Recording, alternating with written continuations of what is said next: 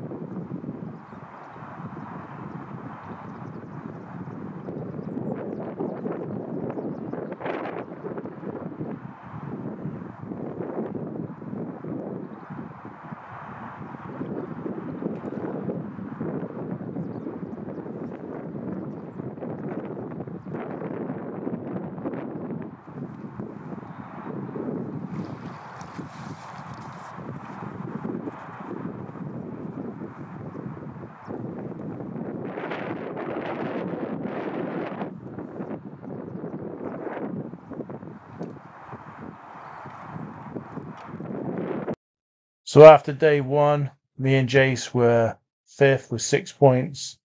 There was quite a few of us with 6 points, so all to play for.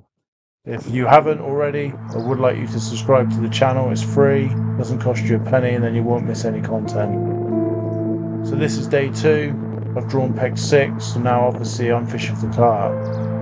I'm told this is a really good peg. It looks a good peg, to be fair, but again, I don't know it. And I've basically caught quite well to begin with.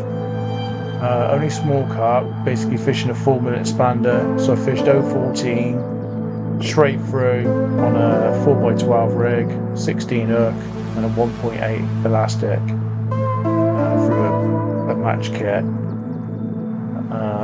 Which was a good balance kit, never got broke up, and to be honest with you, I've pretty much caught all my fish on the same rig. I didn't catch it in the shallow water against the edges or against the far bank. Did have a few fish come into it, but they wouldn't settle on it. It's better to sort of catch in sort of like about 2 foot of water. So just on like the first sort of slope, sailing down the edge. I never caught tight against the boards. I could catch probably about 1.5 meters off the bank. And I didn't catch it in deep water very well. I sort of cut in some ground bait, what I learned from yesterday. I was going to loose feed casters over the top, short, and then loose feed, so I cupping ground bait in front of that bridge and catch like hopefully skimmers and some big tench, but that really didn't happen, to be honest.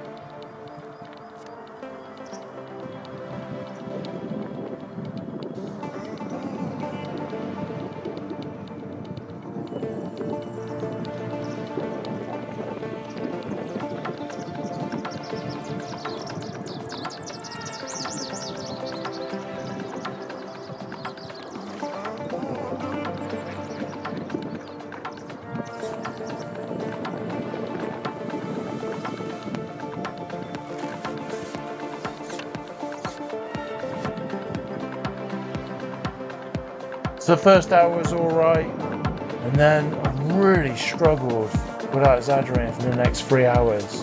So this is a 6-hour match, a bit of focused breathing on my camera. Yeah, I was rotating lines, getting a bit frustrated, just felt my match was sort of like drifting away. I frosted this morning, fished yesterday, I don't know, I don't know the venue, so I can't really comment, but middle part of the match I really tried to put some fish together and I just did not, which was very frustrating. So yeah, not the best, to be honest, and the section being quite tight, £107 on my section, and I had £94. Didn't catch very many silvers, probably only had about £5 of silvers, so I had a couple of small tench and a couple of skimmers.